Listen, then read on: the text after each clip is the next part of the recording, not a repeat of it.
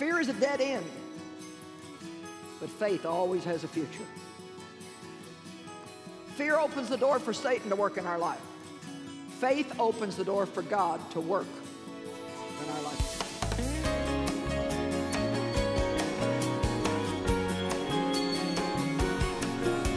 We're doing a series on confrontation. Everybody hates it, but if we don't do it, our lives are really going to be a mess. There's many things that we need to confront. We need to confront fear, because if you don't confront it, it will rule you and control you. You can say, well, I'm praying not to be afraid, but that's not enough. When we pray, God very often gives us something to do. He gives us courage to confront situations. If you feel that you're being controlled by fear, you need to pray and ask God to help you, but what He's going to give you is the courage to confront it. He's not going to necessarily just make every feeling of fear go away. Matter of fact, I can tell you that at different times in your life, you're going to feel fear. I'm a pretty bold person, but there's times when I feel fear. Usually when we get in a situation that's new for us, we'll feel fear. When we get in a situation where we feel we're kind of over our head and don't really know what to do, we'll feel fear.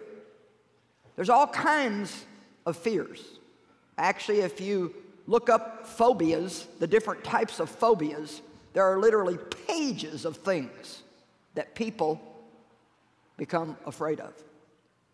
We get afraid of people and we let them rule our lives. We need to confront people that are manipulative and controlling. You're going to stand before God and answer for your life. And you need to make sure that you're listening to God about your life and doing what God wants you to do, not being manipulated and controlled by somebody else who's not going to give an account for your life. Amen.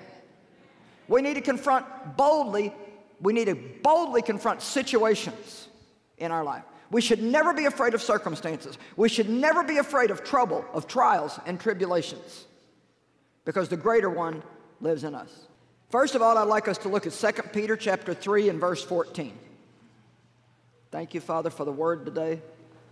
Let it be rich and powerful and impacting and make a huge difference in our lives. 2 Peter 3:14, so beloved,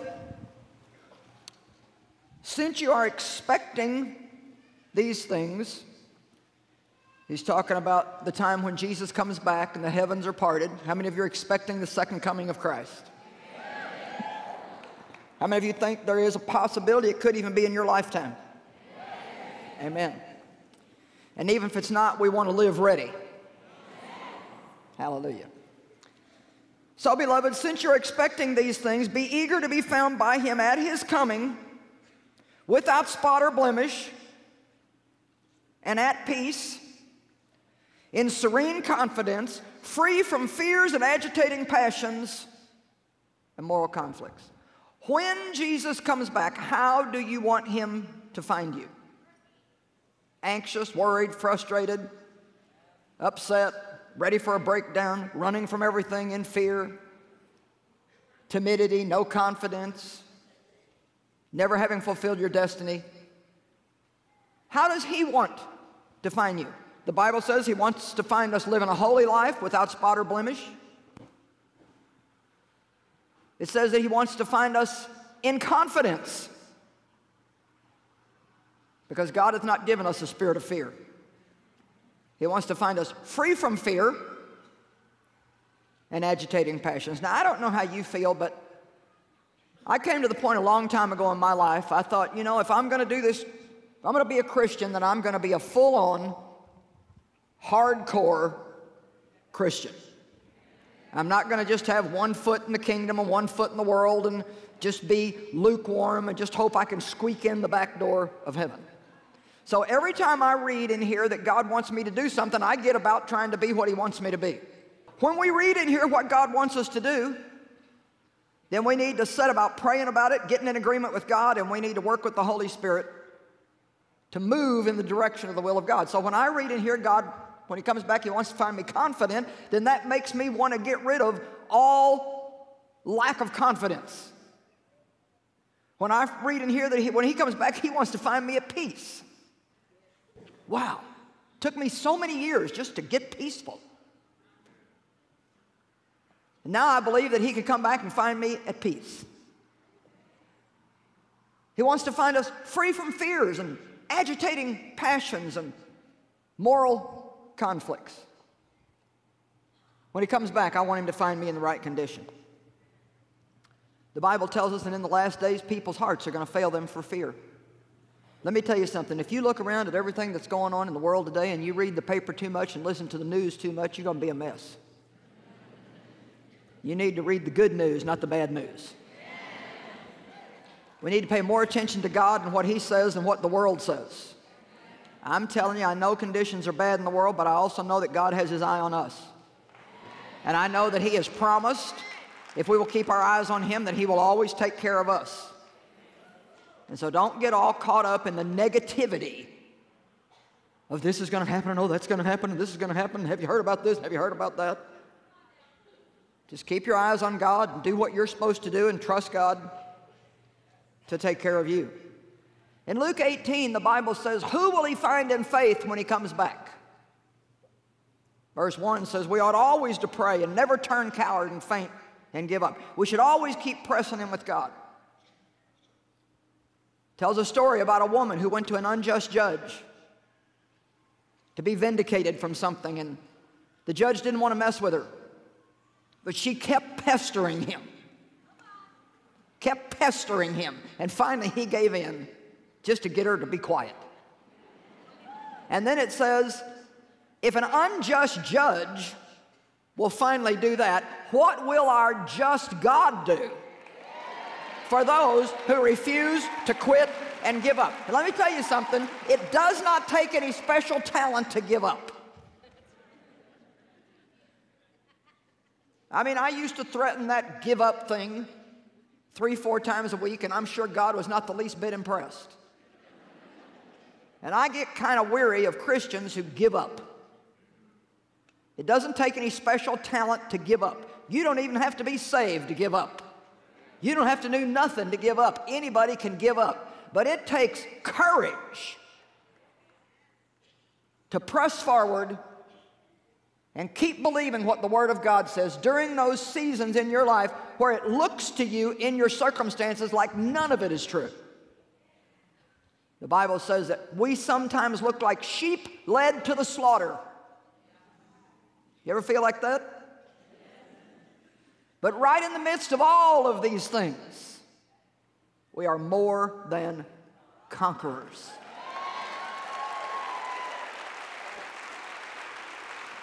You know what it means to be more than a conqueror?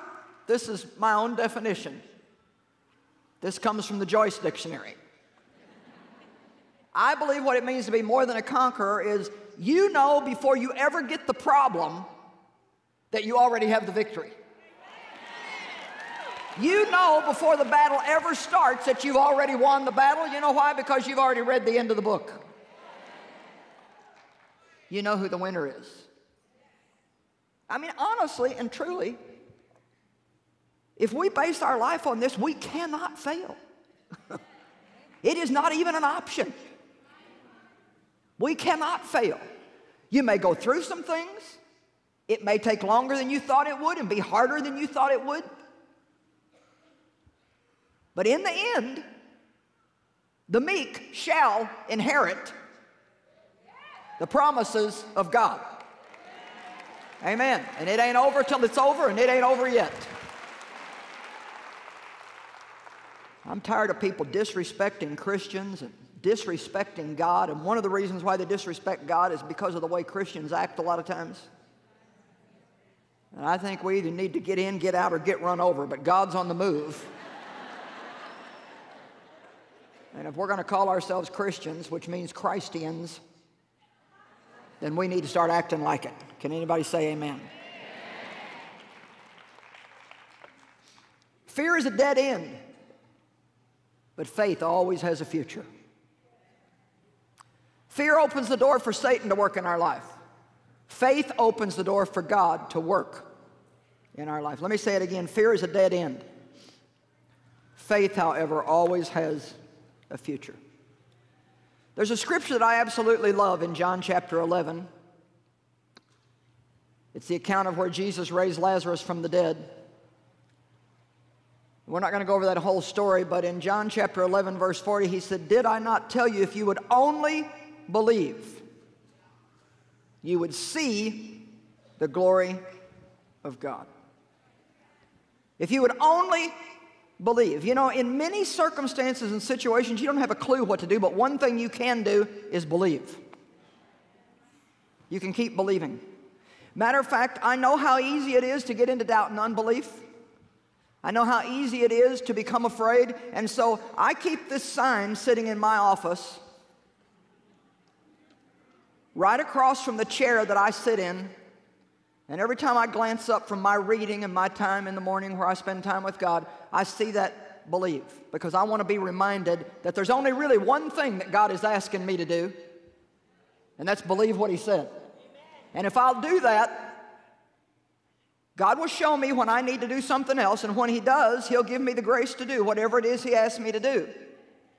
Believing causes you to enter the rest of God, and there's no place better to be than in the rest of God. Oh my gosh. When you're in the rest of God, it's like you know God's going to do something. You don't know what, you don't care what, you don't care when.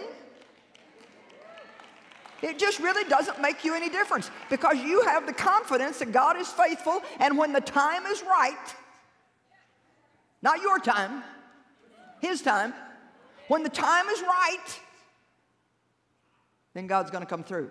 I think some of you, it would do you well if you had one of these signs also. There's a lot of little places where you can buy things like this, or I don't care, cut one out of cardboard and paint it and put it on your wall. It doesn't matter, but get something in front of your face to remind you to not be afraid, to not get into doubt and unbelief, to not run away from things, but to start believing God. Only believe.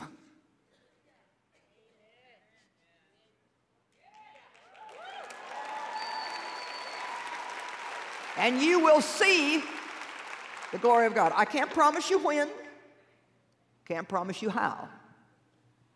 But I do know, not only by the Word of God, but now thankfully I've had enough experience with God that I also know by experience that God is faithful. Amen. Now, I want to talk to you about some specific fears that we encounter in our life. Some common fears. I won't cover all the list of fears, but just to kind of throw some out that I think a lot of people deal with, and I think this will be interesting for us. First of all, one of the things that I think that many people are afraid of is that we're afraid we're not going to get what we want. Think about that. Oh my gosh, I'm single and I want to be married, and what if I stay single my whole life?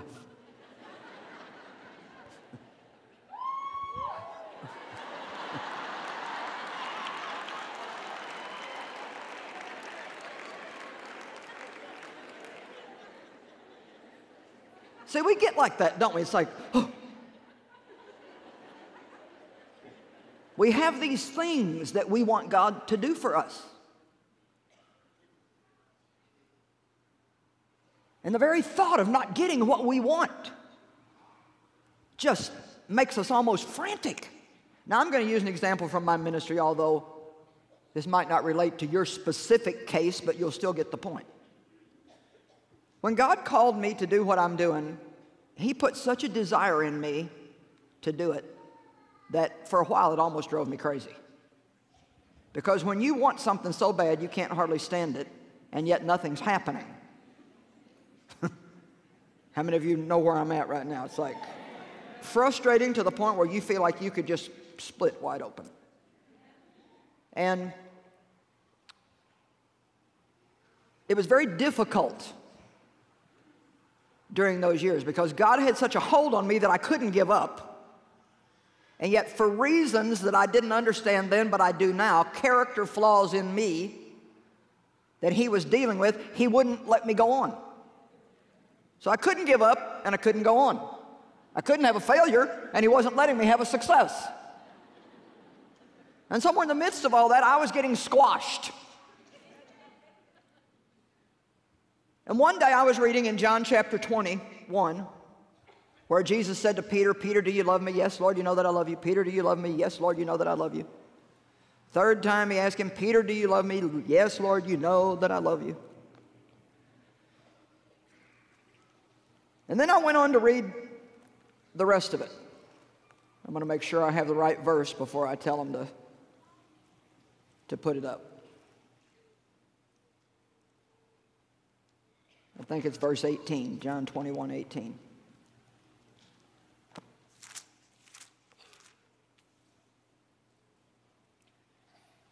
Peter, do you love me? Yes, you know. Do you love me? Yes, yes, yes, yes. Okay. Yes, you know I love you. 15, 16, 17. So God asked him this 3 times because he's getting ready to drop a bomb on him. Verse 18, well, I assure you, Peter, and most solemnly I tell you, when you were young, let's just say when you were a baby Christian, you girded yourself, you put on your own belt or girdle, and you walked about wherever you pleased to go. Baby Christians just get to do whatever they want to. You just cute little sweet little thing, you. And you can just pray for just about anything, and God will just pinch your little cheeks and give it to you. You can get by with some of the dumbest stuff. You can need a word from God and just do one of these. You can have your little box of promise cards all over the house, and you can go and just get a word from God. But now you trust me, the day is going to come when you're going to have to grow up. And a lot of that stuff is not going to work anymore. Because God wants us eventually to be led by His Spirit. Not by all kinds of outward signs and feelings and confirmations and angel appearances and prophecies and all that stuff. A real Christian sometimes has to go through years of what you might call a dry time. However, you can get to the point where you know God so well that dry doesn't even feel dry to you. Well, Joyce, what's God saying to you? Oh, get up, go to work, be a blessing, love me. Sometimes I'll go for a long time and God won't say anything specific to me. Well, what do? I just keep doing the last thing He said. Hello. You know, I read all these books about dry times and dry seasons and dark nights of the soul, and I know about all that, but I'll be honest and tell you, I don't have that mess anymore. You know why? Because I know that I know that I know that I know that I know that I know that I know.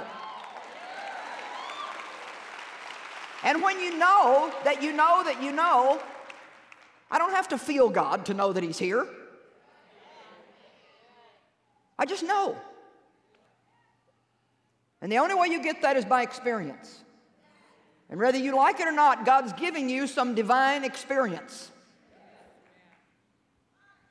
The only way you get that is by going through stuff, not by being delivered from everything that's uncomfortable.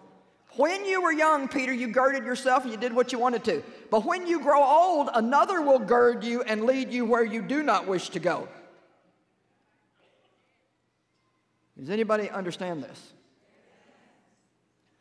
What if God doesn't give you what you want? Thank you for your great response. Man, death just fell on the whole place. It's like,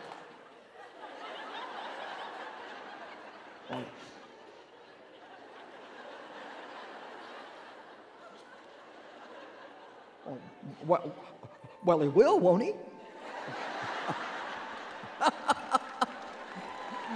Not necessarily. Because maybe what you want, maybe what you think you want could be the worst thing in the world for you, and you just don't even know that yet.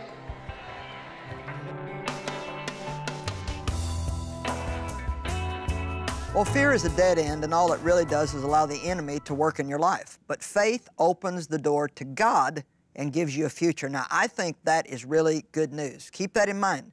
Fear is a dead end, but faith is an open door for God to work in your life.